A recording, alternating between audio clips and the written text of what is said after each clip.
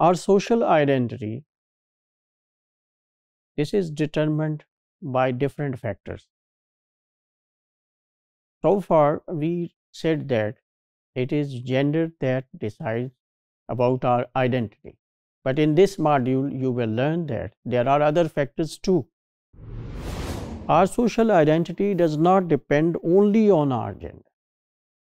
Our social class, socioeconomic status, our race, ethnicity also contribute to our. These are other factors. We experience gender in combination with these factors. We are men and women. This is our biology. We are black. This is our race.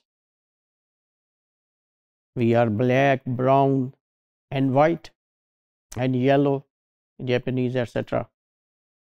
And brown, Asians, black, Africans, and white, usually Europeans. And who are we with reference to our economic status? We are elite, we are middle class, we are lower middle class. And what is our ethnicity, linguistic identity? We are Punjabis, Balochis, and Kashmiris.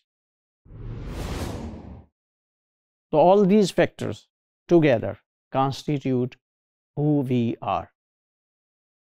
One example of factor interaction, their collective interaction, is ads, advertisements,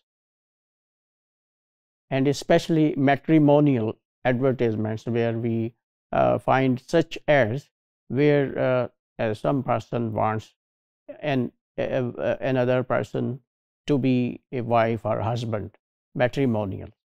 So like this,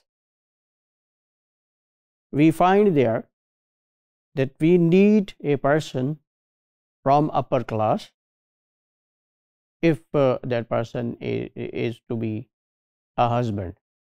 So that person should be from upper class, white, not more than 30, lives in UK, of this religious sect, etc., etc. So this single ad can clarify this idea that number of factors are involved to define who we are, what is our identity besides gender.